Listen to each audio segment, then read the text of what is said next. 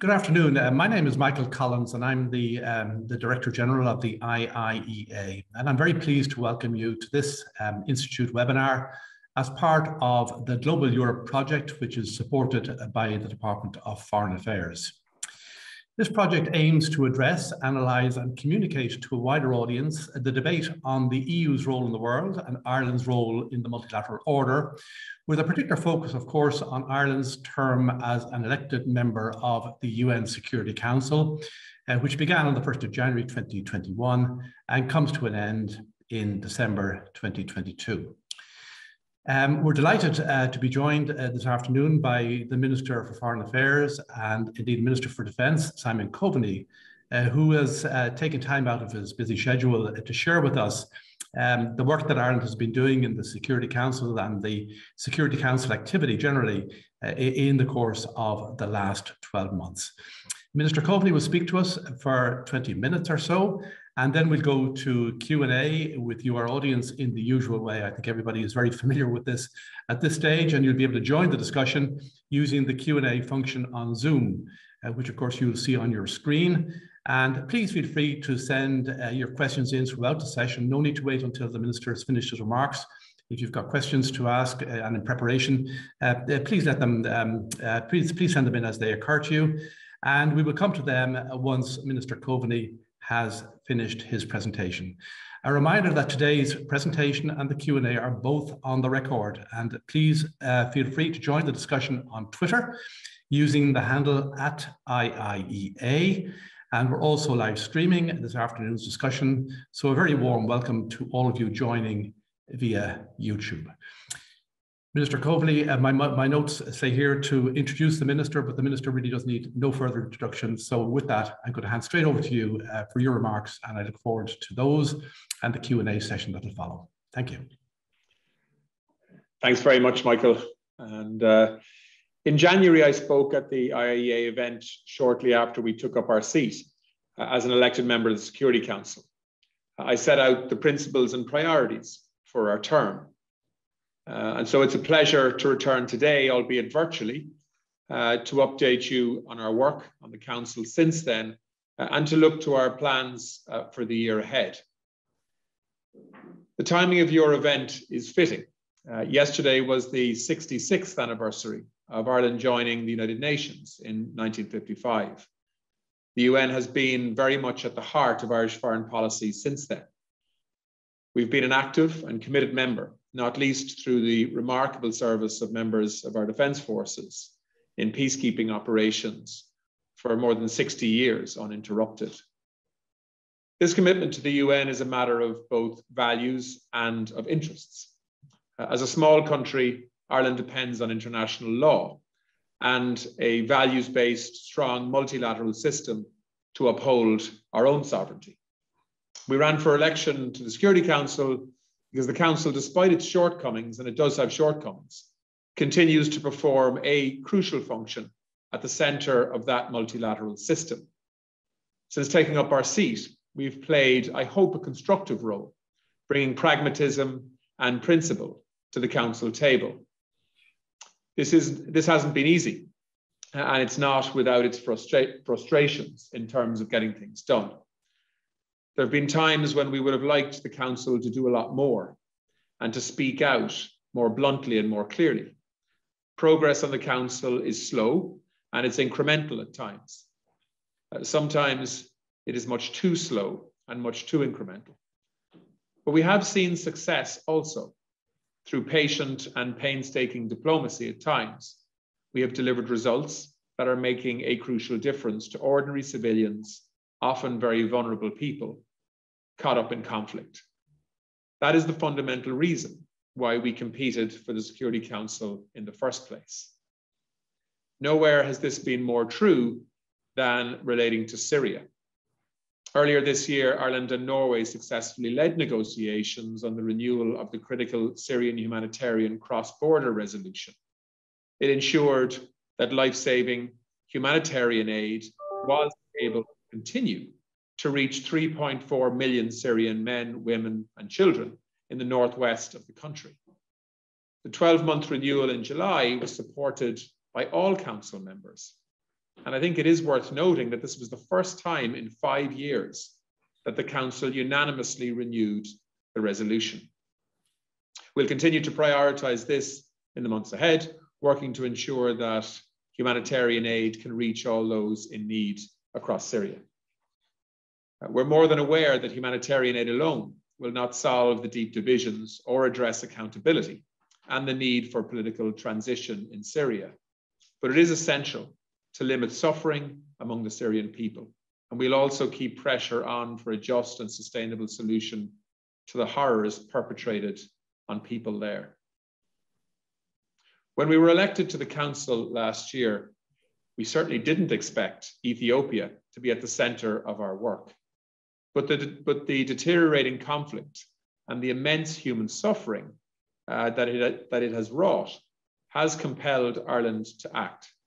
And we certainly have been clear and vocal and at times in the spotlight on this issue.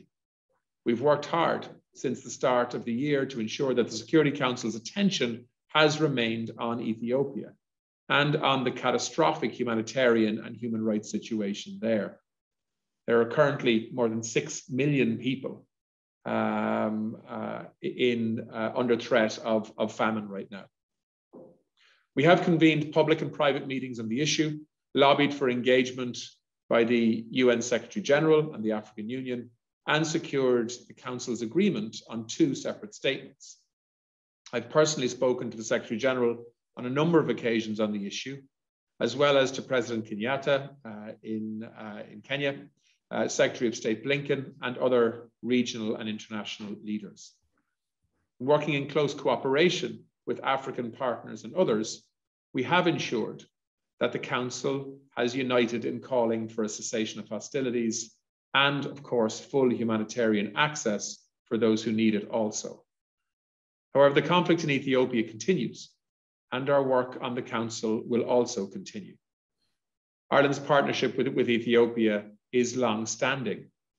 In 1936, it was Ireland, as chair of the League of Nations, which defended the independence, sovereignty, and territorial integrity of what was then Abyssinia in the face of an invasion by Mussolini's forces. We have worked in friendship and partnership with the people of Ethiopia for many years, supporting their social and economic development. We opened an embassy in Addis Ababa in 1994. Ethiopia has been our largest bilateral development partner in recent years. So I very much regret the decision recently by the Ethiopian government to reduce the number of diplomats in our embassy by 2/3. We had 6 diplomats there. They effectively have asked 4 of those to leave. However, Ireland's commitment to and friendship with the people of Ethiopia remains steadfast. It is rooted in the principles which informed us 85 years ago and which continue to inform us today. Our relationship with Ethiopia is one of a network of deep and long-standing partnerships with countries in Africa that have informed our work on the Council. We've prioritized engagement with African partners of the Council and consistently supported strengthened cooperation with the African Union. The AU and regional organizations in Africa have an instrumental role in responding to crises and, of course, building lasting peace. We've worked in close partnership with Niger to support the UN Office for West Africa and the Sahel's work on conflict prevention, democracy and human rights, and on issues of hunger and conflict and climate and security. Much of our work with African partners has had women, peace and security at its core. We know from our own experience on this island that peace must be inclusive if it is to be sustainable, and women must have a place at the table and participate fully and equally in decision-making. During our presidency of the Security Council in September, we brought 16 women civil society briefers to the Council table. That was a record, by the way, in terms of women's participation. This reflected our belief that if the Security Council is not hearing directly from those most affected by conflict and those most likely to drive lasting change, it's not doing its job properly. As co-chairs with Mexico of the Council's informal expert group on women, peace and security, we have turned principles into practice. Every day, quietly, without fanfare, but on file after file, we integrate women, peace and security as an agenda into the Council's work. We established the first WPS presidency trio with Kenya and Mexico, acting together in a cross-regional alliance to help close the gap between rhetoric and reality. This made WPS a concrete and tangible priority during 3 consecutive Security Council presidencies in September, October, and again in November. Our commitment to the Women, Peace and Security agenda was central to our response to events in Afghanistan. As the crisis there escalated so quickly and so tragically in the summer, Ireland ensured that the crucial issue of the fundamental rights of women and girls was central to the Council's actions. We convened meetings on the crisis facing Afghan women, speaking out to focus the world's attention on the specific risks facing them. We ensured that the situation facing them was addressed in Security Council resolution, renewing the mandate of the UN mission in Afghanistan. I chaired a debate on Afghanistan during Ireland's presidency of the Security Council in September, and invited civil society briefers, Wasma Frog and Malala Yousafzai to participate. And they gave powerful testimony of the devastating impacts of the current crisis on the Afghan people. When Ireland held the presidency of the Security Council in September, our primary responsibility was to manage the agenda for that month, as you would expect. We steered the Council through complex discussions on a range of important and urgent issues, including Afghanistan, Libya, Sudan, South Sudan, Syria, Yemen, and of course the Middle East peace process. The presidency also presented an important opportunity to advance our own priorities. We convened 3 high-level signature meetings over the course of that month. The first of these took place on the 8th of September, when Ireland chaired an open debate of the Security Council on peacekeeping operations. Within 3 years of Ireland joining the UN in 1955, our peacekeepers had commenced what is today the longest continuous UN service of any member state when it comes to peacekeeping. Our support for peacekeeping extends beyond deployments. Strengthening UN peacekeeping operations has been at the heart of our efforts on the Security Council. And it was an honor for me to chair the Council meeting on the 9th of September, when the UN Security Council Resolution 2594 on peacekeeping transitions was unanimously adopted. Led by Ireland, this resolution recognizes that peace is not a moment in time, but a process. It highlights that the transition from peacekeeping operations to peace-building programs must be responsive to conditions on the ground and inclusive of the views of local communities. Resolution 2594 was just the second Security Council resolution on which Ireland has led the negotiations in our history on the Council. More importantly, it provides a framework and a set of principles that will endure long beyond our Council term.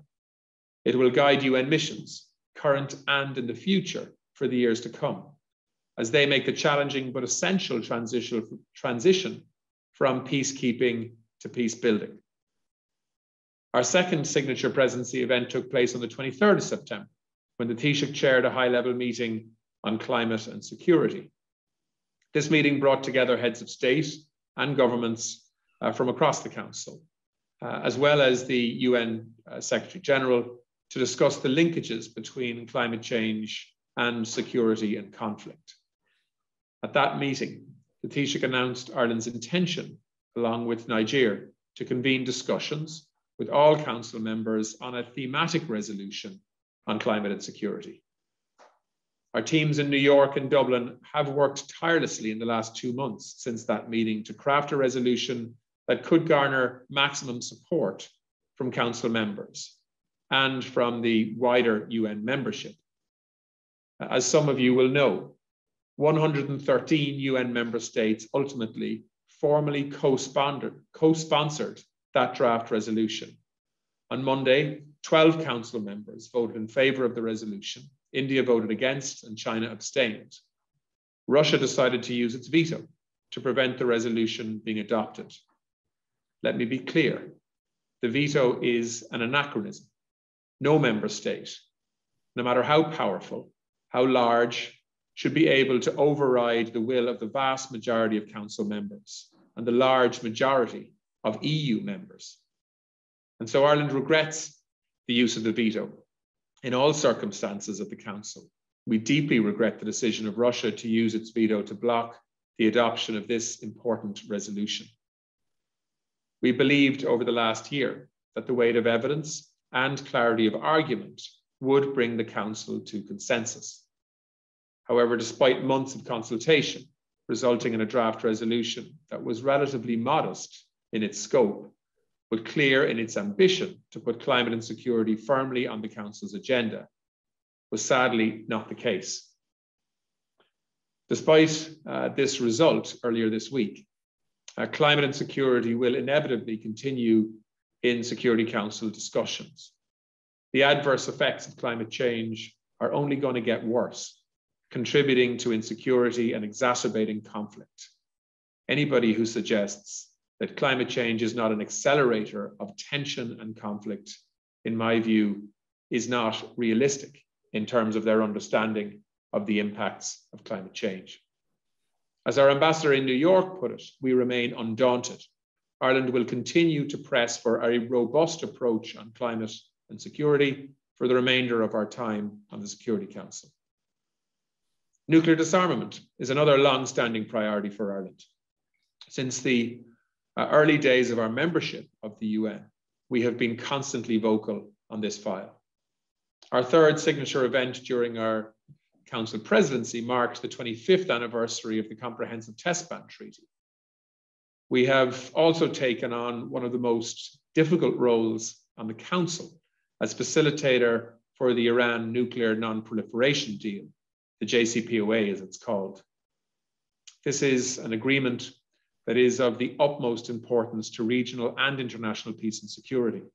I visited Tehran in March this year, the first Irish foreign minister, by the way, to do so in over 20 years. And I hosted the former Iranian foreign minister in Dublin last May. I believe it is incumbent on Ireland to do everything possible to persuade all parties to return to full compliance with the JCPOA. But make no mistake, this is an enormously difficult task. And while I'm encouraged that the talks in Vienna started again in late November, we need to see real progress on this, and we need to see it fast.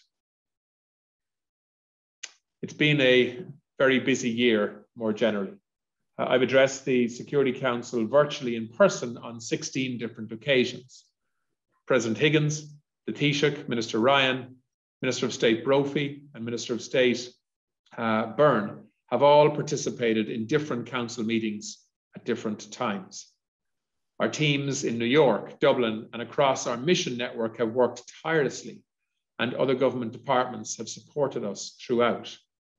We've benefited in particular from the insight and the day-to-day experience of the Defence Forces, as we have worked to shape the mandates given to UN peacekeeping operations by the Council. And if ever there was a reminder of the connection between the Department of Foreign Affairs and the Department of Defence, I think our time in the Security Council has confirmed that. And that work will continue. As we enter the second half of our tenure on the Council, we will be guided by the principles that the government agreed at the start of our term: building peace, strengthening conflict prevention, and ensuring accountability. The promotion and protection of international human rights law and international human rights law has been integral to our approach across the Security Council agenda, and this will remain, of course, the case for the next 12 months. We'll continue to play an active role on issues across the Council's agenda. Amongst these issues, the Middle East peace process is foremost in my mind. As you are aware, there are divergent views on this issue among Security Council members, and it's vital that we continue to use our seat on the Council productively engaging with like-minded partners, as well as those holding different views, so that we can try to build consensus on a way forward. Speaking to the Council in May, I made it clear that the Council had a collective responsibility to speak out in response to the escalation of violence. We will continue to insist on the need for a negotiated two-state solution, adherence to international law, and a respect for people's human rights. These may seem like a dim prospect for now, but we have simply no other option but to continue to advocate in this space. We cannot allow expediency or international fatigue to replace the fundamental need to end the occupation that began in 1967, to meet Israeli and Palestinian security needs, and to deliver the aspirations of the Palestinian people for statehood and sovereignty, while of course respecting the right of Israel to defend itself and protect its own state. The deteriorating situation in Myanmar is also deeply concerning. It is almost a year since the coup began. We will continue to use our seat on the Council to call for unhindered humanitarian access and full respect of human rights and international humanitarian law. Ireland has a history of engagement on peace in Colombia. We have focused on work on the Council to promote a lasting and just peace, as you would expect, ensuring that victims and vulnerable groups continue to be placed at the center of the peace process there. And of course, to support the work of the UN verification mission also. These efforts will continue throughout the rest of our term. Libya is due to hold elections on the 24th of December, despite the fact that many predicted they wouldn't happen. And it's a pivotal moment in the Libyan peace process. The UN is playing a central role in supporting the political process and ceasefire implementation. And we will continue to support on the Council the Libyan people in their challenging path towards achieving a sustainable and lasting peace. And on Afghanistan, we are working with partners on the Council and elsewhere to avert a humanitarian catastrophe. We are closely involved in ongoing Council negotiations with a view to securing humanitarian exemptions to the Taliban sanctions regime, which should help to ensure the direct provision of aid to the Afghan people via UN agencies and NGOs. But let's be in no doubt as to the task here, as credible reports are now predicting that up to 23 million people could face challenging famine-like conditions in the winter months ahead. We are matching our words with action. We have substantially increased our own humanitarian aid to UN agencies and NGOs working in Afghanistan. More than 500 vulnerable and at-risk Afghans have been offered refuge and resettlement status in Ireland, and almost 400 have already arrived. They include journalists, human rights defenders, particularly women, judges, members of minority ethnic communities, and members of the LGBTI community. The composition of the Council will change next year. And we have been meeting and speaking with the 5 incoming elected members: Albania, Brazil, Gabon, Ghana, and the United Arab Emirates. As with other elected and permanent members, we will engage openly and constructively with all of them. The Council has a responsibility to fulfill its mandate and to reach agreement on even the most difficult of issues on its agenda. That's not easy, and it sometimes requires painful compromise, but it is worth it. In the words of Dag Hammarskjöld, who as Secretary General admitted Ireland to the UN and first called on our peacekeepers to serve, he said the UN was not created in order to bring us to heaven, but to save us from hell. And I'm proud of what we have achieved in our first year on the Security Council. And I'm determined that we will build on our achievements and do, I hope, even more next year. So I look forward to hearing your views and comments and to answer your questions. I know we have a very well-informed audience here, Hopefully I can give you straight answers to straight questions and obviously respond to your comments as well. Thank you for taking the time to listen, and I look forward to hearing what you have to say. Thank you very much, Minister, for that hugely comprehensive overview of the work of Ireland's Work and Security Council in the course of the last year, and also, as you say, looking forward into 2022. I'm going to go straight to questions, if I may. There's so many of them that I think we just need to get going at it.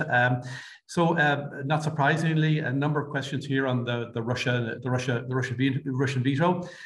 So two questions on that, maybe to start with, Minister, if I may. One is from Paul Hosford from the Irish Examiner, and it is the Minister concerned that the intransigence from China and Russia puts Ireland's priority of linking climate change to global security at the UN Security Council at risk of failure? And a second question from Bernd Steinmann, from the Development Policy Coordinator of Helvetas. He asks, in view of Russia's recent veto against making climate change and security a standing issue of the UN Security Council, how optimistic are you that this topic can nonetheless gain momentum at the UN Security Council? And what options are there to keep pushing this topic in 2022? So maybe just start with those two questions, if I may, Minister.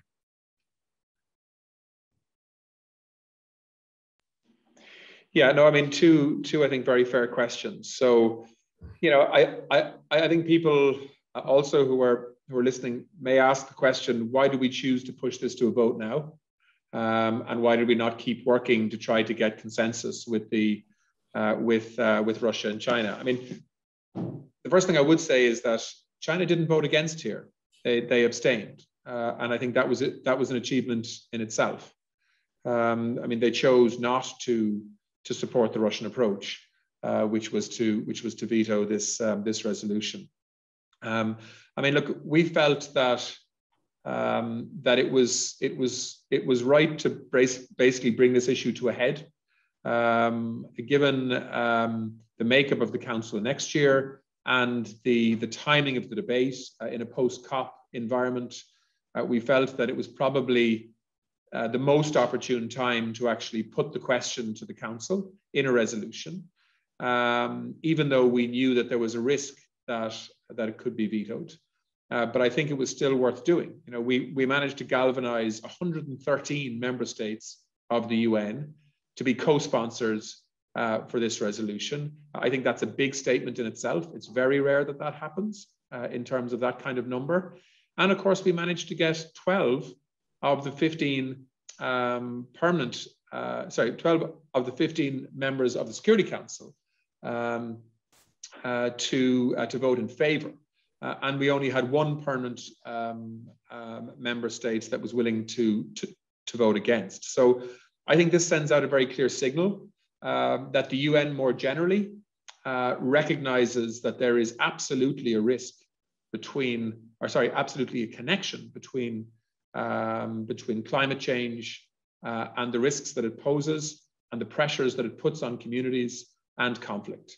And if you look at the areas where the EU has where the UN, I should say, has a peacekeeping presence around the world, you will see that in many of those countries, they are also really at the coalface in terms of trying to manage the fallout from climate change. So if you take the Sahel, for example, around the Lake Chad region and so on, the pressures on a changing climate, the competition for scarce resources, land, water, and so on, which is driving tensions, driving conflict.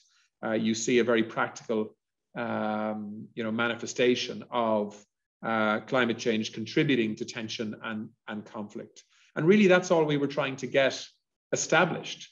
Russia has a different perspective. They believe that climate issues should be discussed elsewhere, and that the Security Council should be focusing on other drivers of conflict. We don't agree with them on that.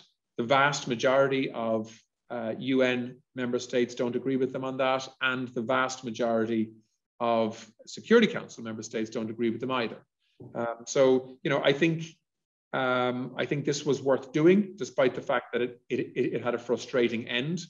I don't think there's likely to be a resolution put to a vote anytime soon in terms of the weeks and potentially months ahead.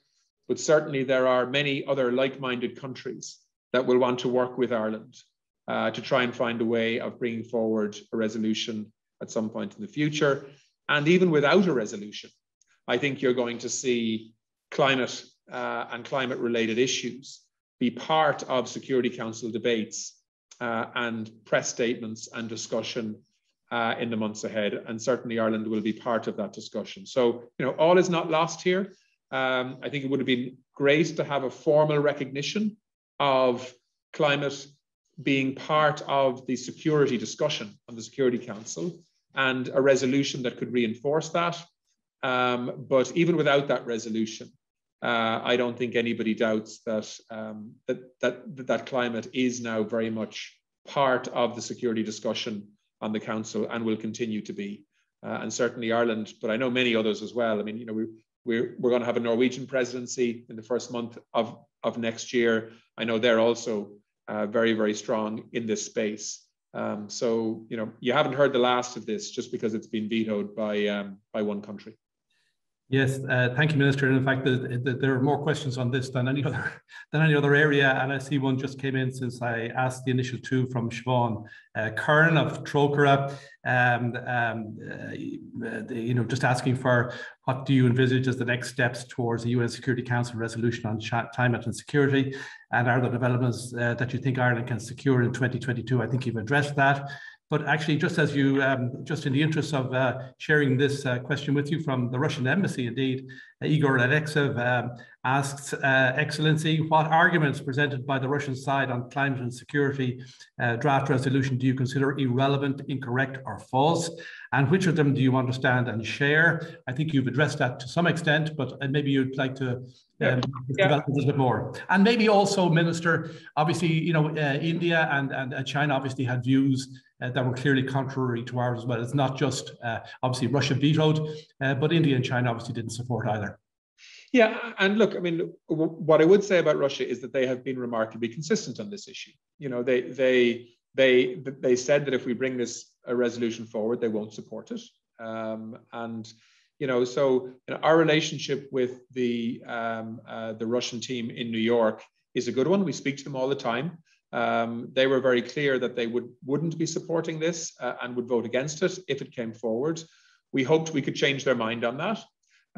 It didn't happen, but that doesn't mean that we don't continue to talk to Russia about this issue. They believe that my understanding of the Russian position is that they believe climate issues should be dealt with elsewhere in the UN system, and that the Security Council should remain focused on, if you like, more traditional drivers of conflict as they may see it. They were willing to look at a statement that involved a geographical statement around climate change and pressures in the Sahel region and around the Lake Chad region. That wasn't something that gained a lot of support, because what people wanted was a more general resolution which accepted the principle of climate change as a driver and as an accelerator of conflict and undermining security. So, to be fair to Russia, their view on this hasn't changed. It has been consistent, and they voted on that basis. That being said, it is disappointing that any country would choose to use a veto. Any one of the P5 would choose to use a veto on a thematic resolution like this, which doesn't happen that often, particularly given the focus on climate this autumn with COP26, with the level of ambition that people are setting now. The idea that we effectively continue to formally ignore the relationship between climate change and security is regrettable from my perspective. But I don't want to pretend that Russia surprised us. To be fair to them, they didn't. They signaled that they would vote against, and they did. I still think it was worth pursuing, though, and we'll continue to talk to Russia in that regard. India's India's perspective on this is somewhat different in terms of their own views on climate and economic development and so on. In India, they also had a view that impacted on the final wording that was agreed in COP26. If you can remember, there was a very strong Indian push in relation to coal at the very end. So again, that wasn't a big surprise, but we also have a good relationship with India on the Security Council, and we'll continue to talk to them. Their position on this wasn't as strategically important as Russia's, of course, because they're not a P5 member. Therefore, they can vote against something without vetoing it. So our focus with both China and Russia was intense in the build-up to this vote. And I think it's a testament actually to our team in New York that China decided to abstain rather than vote against. But unfortunately, that result wasn't achievable with Russia this time. Thank you, Minister. Just to say to the audience, we have at least 25 questions in at the moment. We're not going to get to them all, so some of them will be grouped, obviously, to the best of our ability. But I do want to come to the other, another dominant theme in those questions, and that's the issue of Syria, which, of course, you alluded to in your speech, you addressed in your speech.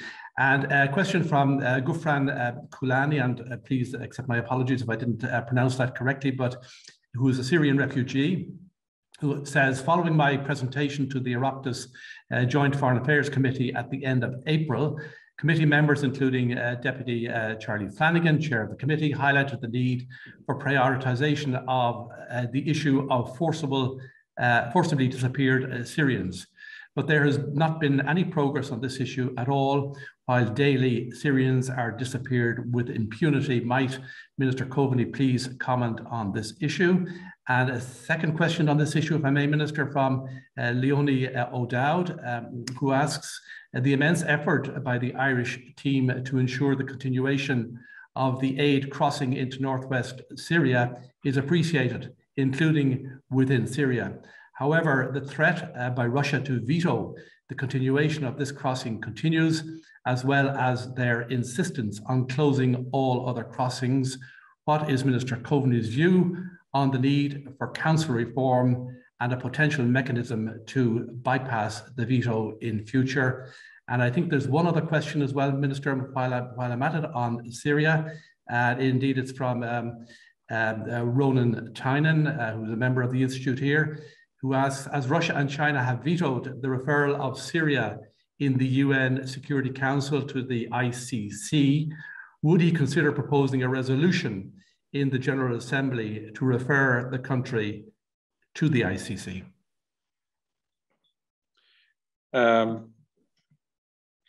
Yeah, so a number of questions there.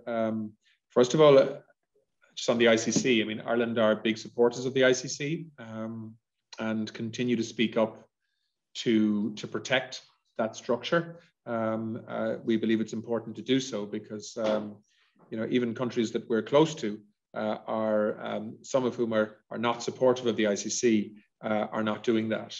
And I think certainly we would be very supportive of an ICC role in terms of ensuring accountability for many of the atrocities and war crimes across Syria. That's for sure. And certainly I'm open to looking at any ways in which we could progress that.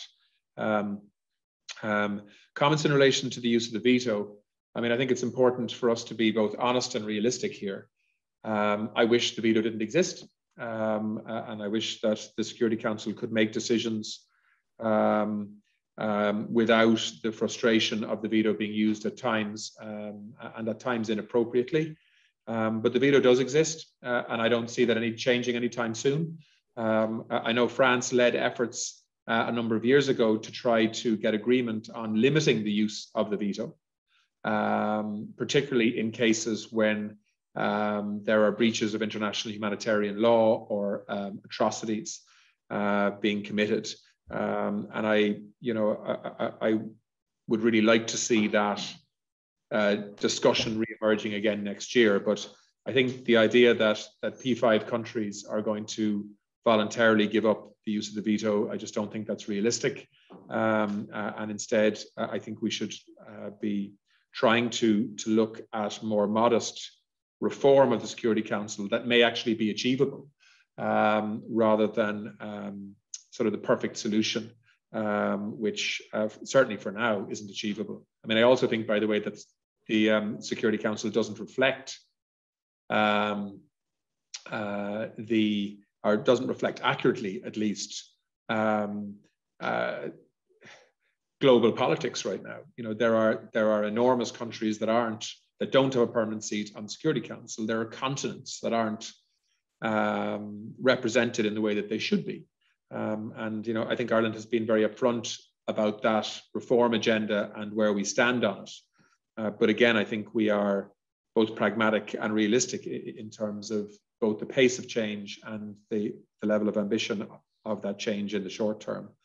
In relation to the Bab el Hawa crossing, yeah, so you know, I visited that crossing at the start of the year, which was hugely helpful actually certainly to get my head around why this crossing is so important. It effectively is a vehicle to support about 3.5 million people who rely on aid and support that comes through the only international crossing into Syria, which is into the Idlib province of Syria. You know, different countries have different perspectives in relation to this crossing. And I know that the Russian and the Iranian and the Syrian view is that there are dangers with facilitating this crossing, because in some ways it's supporting a continuing opposition to the Assad regime. We see it as a humanitarian necessity. And that's why I'm glad to say we managed to win the argument with the help of Norway and many others to keep it open for at least another 12 months. That agreement was essentially 6 months and 6 months. So in the next few weeks, we will need to get agreement in the Security Council to extend for the full 12 months after an assessment of the first 6 months. I'm hopeful and confident that we'll be able to do that. But you know, we have had very direct discussions with Russia in relation to their concerns here, and those discussions will continue. But I certainly hope that we'll be able to continue to facilitate a hugely significant border crossing for many families. By the way, I think it's also important to say that we are insisting on as much transparency as is possible in terms of what is actually shipped across that border. And I do believe that having the UN at the center of responsibility in terms of the Bab el Hawa crossing gives as much transparency as is possible on a crossing like this, where you have hundreds of trucks a day crossing the border. And so even from a Russian perspective, you know, I think there is a lot of sense in this being a UN managed operation where UN transparency and credibility is part of what's happening there.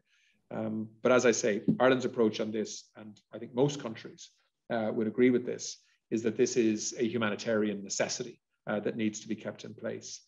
By the way, in June, we got unanimous agreement for an extension for 6 months and 6 months, including the support of Russia, which I think is important to recognize, given the fact that they had grave reservations in relation to it in advance of that. In terms of forced disappearance in Syria, yeah, I mean, this is just a horror. You know, I mean, the number of people who have disappeared without any form of trial or legal process in Syria is a source of enormous concern. You know, Ireland, of course, will want to play its part in highlighting that. The real question is, though, how do we change it? You know, and how does the UN system actually deal with an ongoing conflict in Syria, a regime that most countries don't want to recognize, understandably so, and how do we progress in a way that reduces the extraordinary misery that continues to be inflicted on Syrian people. And that is something that Ireland will, I hope, be in the centre of over the next 12 months in terms of debates at the Security Council on Syria. And I know different countries have very different perspectives on this and how we got to where we are today. But I hope Ireland can be somewhat of a bridge while remaining very much consistent with an EU position in relation to how we should approach the ongoing Syrian conflict. But if your caller wants to send me any details of individuals who have disappeared or have been imprisoned, we can certainly try to follow up for him on those cases. Thank you, Minister. I'm sure that's very much appreciated. Just a change maybe to Ethiopia, and I think you said in your speech that when we were elected to the council last year, we didn't expect Ethiopia to be the centre of our work. There's a question in here from Sulanya Maitra, and again, forgive me if I got the pronunciation wrong, but she's a lecturer in UCD. And the question is, in the context of the Ethiopian conflict, has Ireland's role on behalf of the UN Security Council eroded some of the diplomatic capital Ireland had with the Ethiopian government, which might have helped in gaining humanitarian access to people in need? Maybe, but I think I think our role on Security Council has probably been to be arguably the most proactive country in relation to shining a spotlight on what has been happening for a year now in Ethiopia. We know, and it's been backed up by independent reports since. We know that there have been very significant atrocities, including the use of sexual violence as a tool of intimidation and conflict in Tigray, but not only in the Tigray region, in other parts of Ethiopia as well. And our fear here is that Ethiopia, that has, and it's a country of 115, 120 million people. It's Africa's second largest country in population terms. And it has been a source of stability in the Horn of Africa for the last number of decades. And of course, has been a fantastic partner for Ireland. I mean, we've spent more in Africa and invested more in in Ethiopia, and invested more in a partnership with Ethiopia than any other African country in recent years. But having said that, we felt we had to simply call out the truth of what was happening, particularly in the context of blockades that have been imposed to prevent humanitarian aid and assistance getting to people who desperately need it, and atrocities that have been committed by soldiers and by paramilitary groups, and of course with a view to not taking sides, but simply calling out the truth of what was happening, and we continue to do that today. And as a result of that approach, the Ethiopian government has taken exception to that in terms of some of the things that we've been saying. And of our 6 Irish diplomats in the embassy in Addis Ababa, 4 of them have been asked to leave. I think that is absolutely regrettable, but there have been UN diplomats that have been asked to leave as well. Ireland isn't alone in being targeted. But look, we continue to reach out to all sides in the Ethiopian conflict. We've invested a lot of time in that outreach. I met the Deputy Prime Minister and Foreign Minister in New York a few months ago. We actually had a very long and I think a very useful meeting. We didn't agree on everything, but we certainly, I think, had an understanding of each other's perspectives. And we continue now to within the UN Security Council system to try to do everything we can to bring about a ceasefire, to bring about a removal of the blockade that prevents international humanitarian assistance getting to literally millions of people now that need it, and of course to promote an inclusive political dialogue between the warring parties, so that we can focus on protecting Ethiopia's sovereign integrity as a country, and we can look ahead to a political process that can resolve outstanding issues as opposed to military interventions. We don't believe that there is a military solution to the deep animosity and differences between warring parties at the moment in Ethiopia. And so we want to work with all sides, including the Ethiopian government, to try and bring about a peaceful resolution. But at the moment, the prospects of that look quite remote, and this conflict may get, unfortunately, worse before it gets better. Thank you, Minister. I'm just going to take one question, maybe two questions here on Myanmar. One from Niall O'Keefe from Trócaire. He wonders, while not the penholder on Myanmar, what can Ireland and the UN Security Council do to avert the rapidly deteriorating humanitarian crisis in Myanmar following the coup? And I think there's a second question here, if I can find it. Just one moment now. On Myanmar, yes, it's from Quiva Dabara, who's the CEO of Trócaire. She says, will Ireland press for a resolution on Myanmar next year, including condemning both attacks on civil society and the very high levels of gender-based violence perpetrated by the Myanmar security forces? So just those two questions on Myanmar, Minister. Yeah, well, first of all, we're very concerned at what's happening in Myanmar. So I'm given a note here. Let me just give you the official position, and then I'll give you a sort of a personal view on it. The crisis remains on the agenda of the Security Council, and will continue to follow developments closely, as you'd expect. The Council has spoken as one in condemning the violence against peaceful protesters, including against women, young people, and children. We've expressed deep concern at restrictions on medical personnel, civil society, labour union members, journalists and media workers, and called for the immediate release of all those detained arbitrarily. This unity sends a clear message, I think, to the military. However, I would like to see the Security Council move beyond a simple expression of concern and hoping for change. And I'd like to see the Security Council agree more tangible actions to ensure peace and democracy in Myanmar. Ireland has used our position on the Security Council to highlight the targeting of women by the Myanmar military, and to promote the inclusion and meaningful participation of women in dialogue and negotiations for peace. Ireland was pleased to be a member of the core group of nations who proposed the June 2021 UN General Assembly resolution that called for a stop to the flow of arms to Myanmar.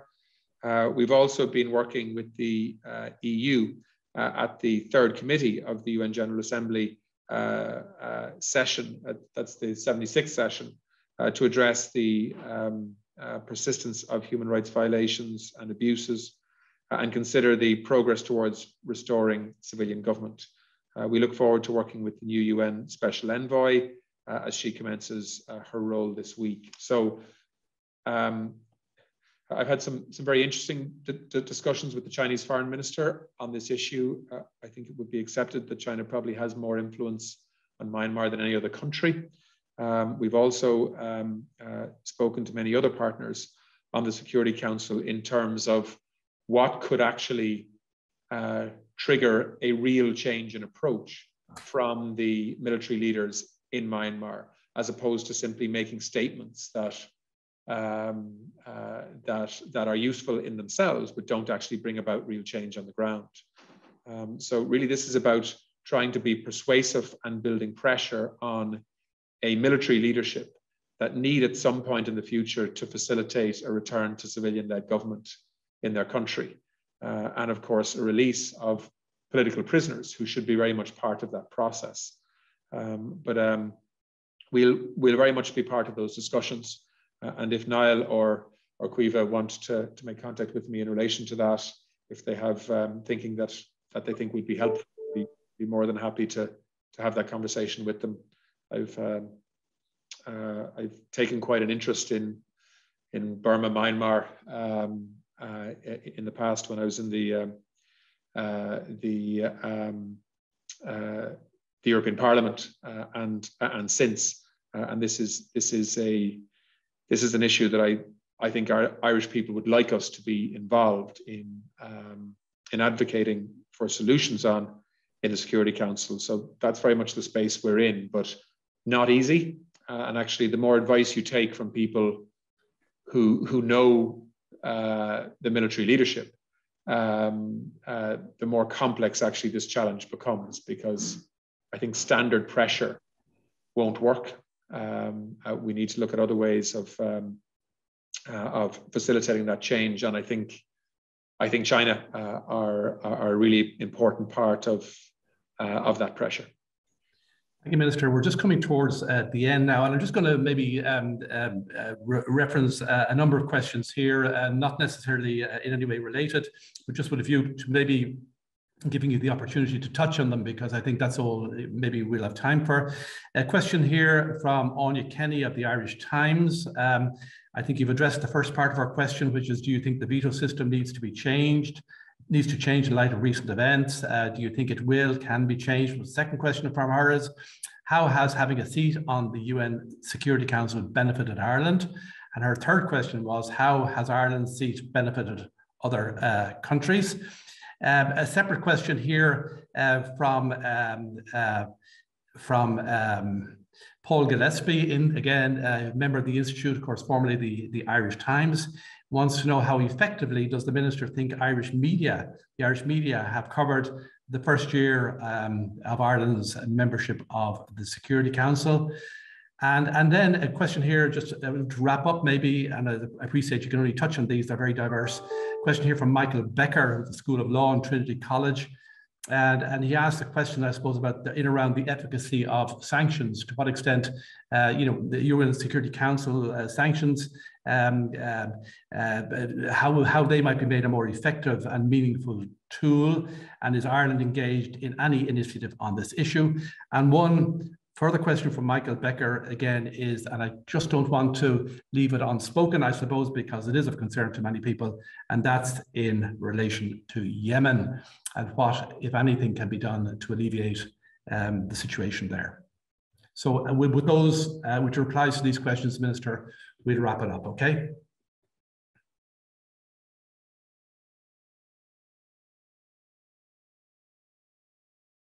You're on mute. Sorry, you'd think I'd know that at this stage.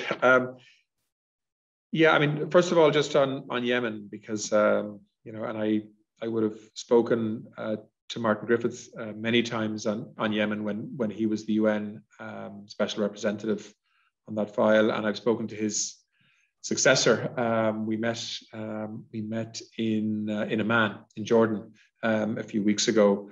But we do have to make sure that Yemen stays on the agenda because there's so many other conflicts ongoing that sometimes Yemen can be sort of the forgotten conflict, and the scale of the misery in Yemen is enormous, and the ongoing consequences of conflict there from a humanitarian point of view are just off the scale. In truth, I wouldn't be predicting any major breakthrough in terms of peace breaking out and a ceasefire anytime soon, as in the coming weeks.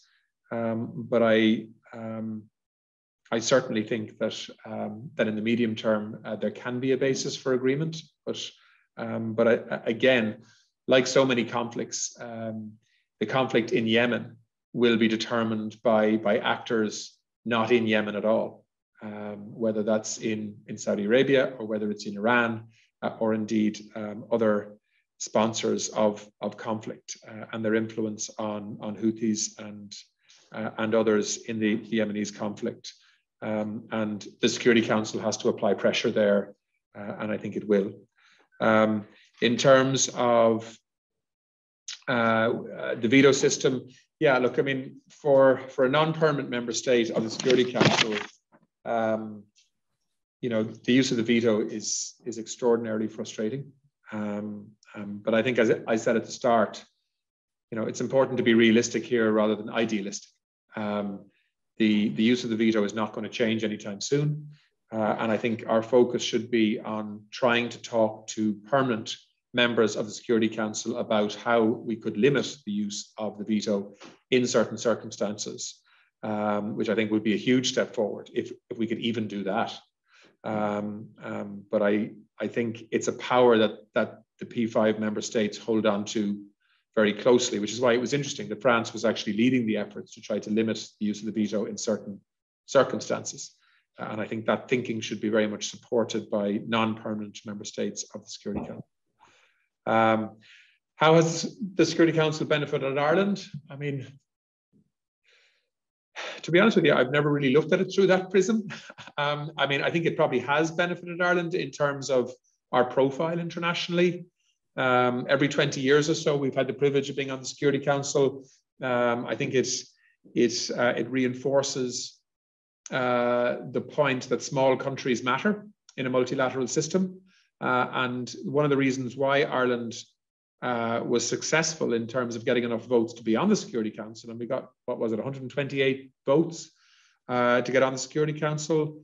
It's because a lot of other small countries trust Ireland to be a country that they can talk to and a country that will listen to them and reflect their concerns in a way that is not necessarily influenced by larger countries, which is why, and we've seen it with Ethiopia, Ireland will call out breaches of international law when we believe it's the right thing to do. And sometimes that means that countries we have close relationships with are unhappy with what we're saying. But I think that is the kind of approach that means that Ireland is on the Security Council because of the support of lots of other small countries that want that kind of voice representing them on the Security Council. So I think it is a benefit for Ireland in terms of our voice internationally. And don't forget, for the last number of years, our foreign policy has very much been about increasing Ireland's impact internationally. We've opened lots of new embassies, lots of new consulates. We've invested heavily in expertise, more staff. I mean, the Irish Department of Foreign Affairs has been in expansion mode and continues to be, and the Security Council is very much part of that in terms of magnifying our voice. And is it beneficial for other countries? I certainly hope so. And I certainly hope we can be a voice for many countries that feel that they don't have one internationally, particularly in the context of conflict situations.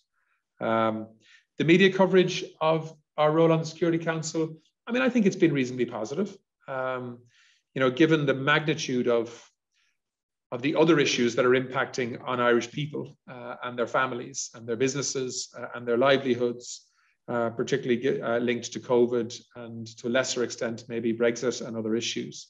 I think that when something of significance happens on the Security Council and Ireland is involved in that, it does get a bit of coverage. I'd like to see a bit more of that if we could, but to be fair, when we got the resolution agreed on the Bab el Hawa crossing, there was good coverage across the Irish media. And I think when we fell short this week because Russia decided to veto the Irish and Niger-led resolution on climate and security, again, I think there was public commentary and some media coverage around that. So hopefully we can generate interesting interventions that matter to people and that will get coverage as we move into next year. And then just on the efficacy of sanctions, I mean, our focus is very much on ensuring that both the UN and EU sanctions are targeted on specific individuals and entities and not on societies or general populations or economies as a whole. I think that's the appropriate approach to have proper workable humanitarian exemptions. And that's been a big focus of this year at the Council, and I think will continue to be next year. So I mean, a good example of that is obviously on Afghanistan. You know, while nobody wants to recognize the Taliban as the legitimate government of Afghanistan, while there will continue to be sanctions against individuals, individual leaders of the Taliban, we very much need to get and want to get supports to people who need it in Afghanistan. We need a banking system to work to do that.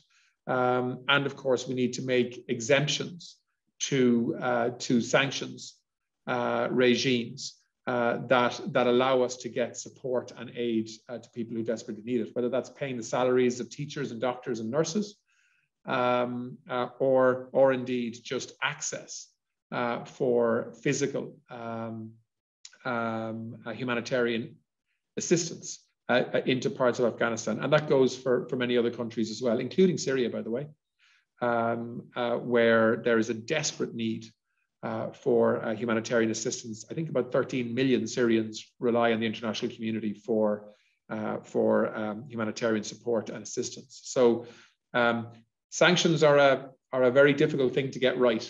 But I think there is a role for sanctions. You know, the international community has got to be able to respond in a real way to create a consequence for breaches of international law. But, you know, we need to make sure that we are not taking decisions that mean that ordinary people suffer because their leaders are irresponsible.